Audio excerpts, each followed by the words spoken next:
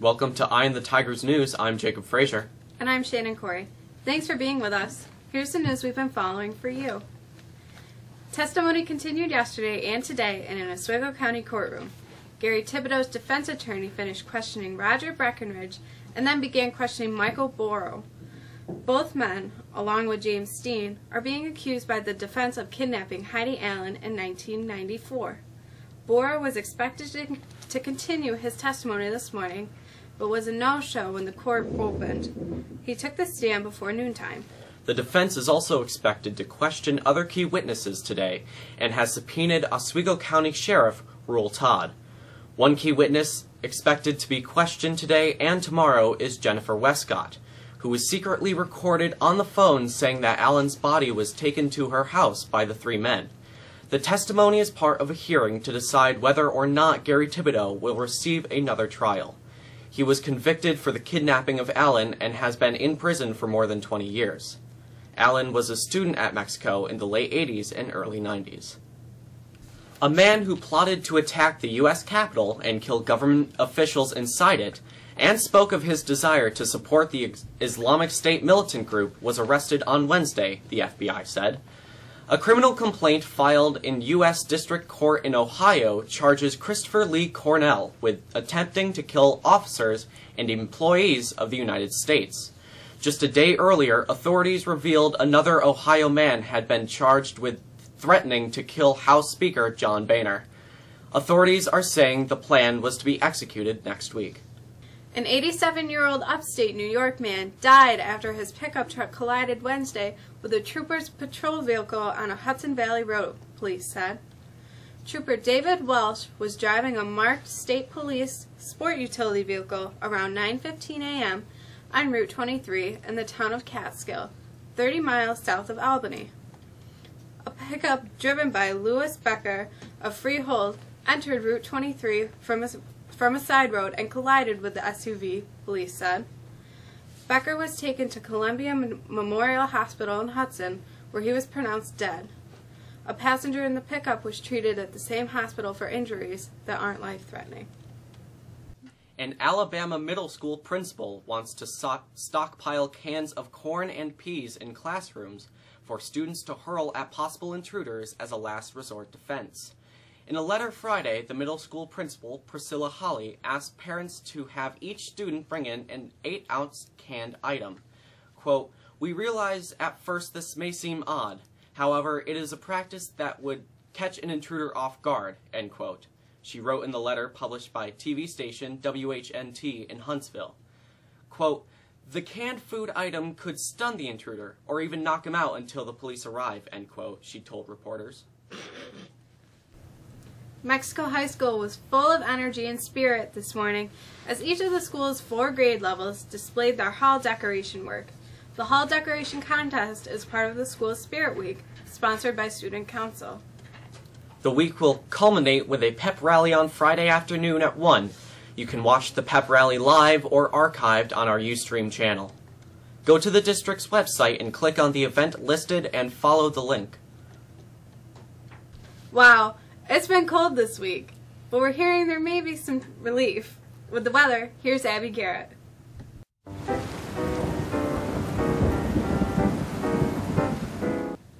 The frigid air continues to overspread our area. Today was the 3rd morning in a row where temperatures were below 0. There is some relief coming today with highs in the mid-20s under partially sunny skies. Friday will feature some sunshine and temps again in the mid-20s before another cold front approaches and brings the chance of some snow. The weekend looks quiet but cold on Saturday before cloudy skies and warmer air comes in on Sunday. It's Monday where the weather gets a little more dicey as another weather system comes in, bringing snow later Monday into Tuesday. The Bills introduced their new head coach yesterday. With the news and sports, here's Sarah.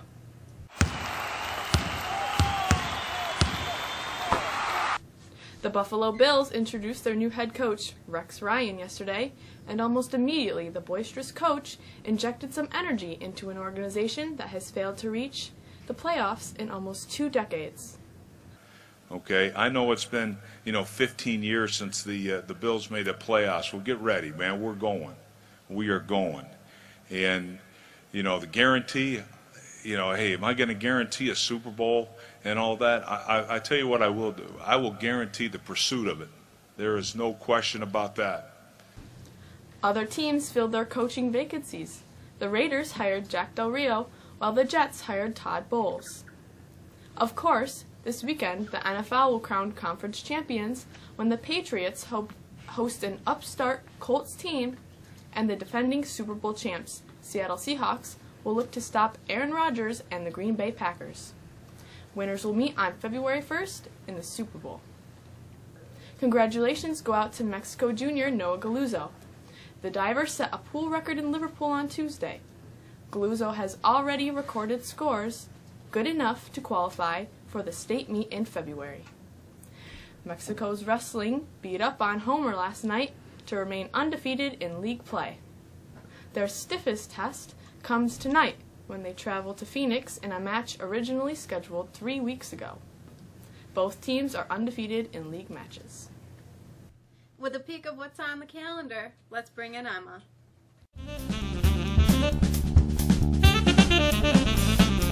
As mentioned earlier, Students' Council's pep rally will take place Friday afternoon, beginning around 1. Again, you can catch the rally on our Ustream channel. Go to the district's website to find the link. County High School Band will be performing at the Mexico Middle School on Friday and Saturday. The boys' basketball team heads to Fowler on Friday, looking to end the 3-game losing streak, while the girls look to get back on track against Fowler at home. And of course, school will resume next Tuesday as we celebrate Martin Luther King Day on Monday. And finally today, here's Patrick.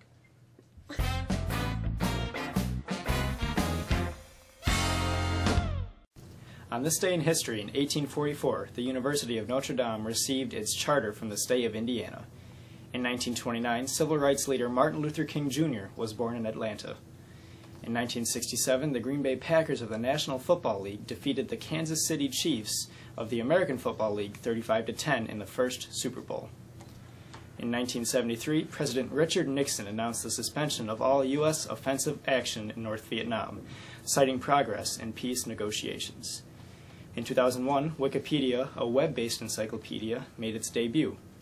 And in 2009, U.S. Airways Captain Chelsea Sullenberger guided a jetliner disabled by a bird strike just after takeoff from New York's LaGuardia Airport to a safe landing in the Hudson River. All 155 people aboard survived. That's all for us today, but we're back again tomorrow.